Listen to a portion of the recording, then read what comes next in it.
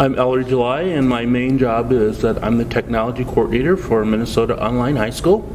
I also do consulting with a number of nonprofits and foundations around the country, helping them understand how to make realistic and great technology work inside their current systems.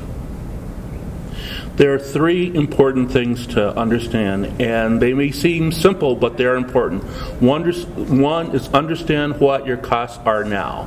How much are you spending now on IT?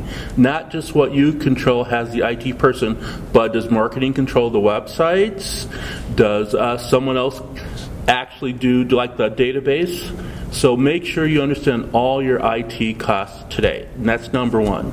Number two, when creating a budget, involve as many people as possible.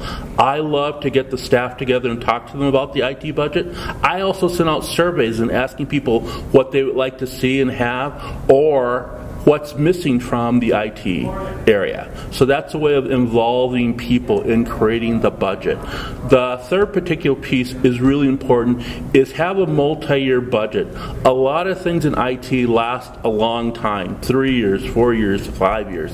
So you need to have a budget that lasts that long.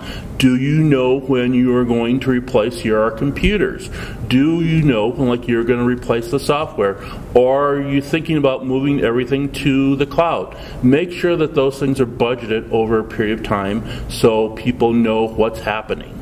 And the fourth thing, even though I said three, that is also important, is remember that the budget is a guide. It's not an ultimatum. Things change, so be flexible.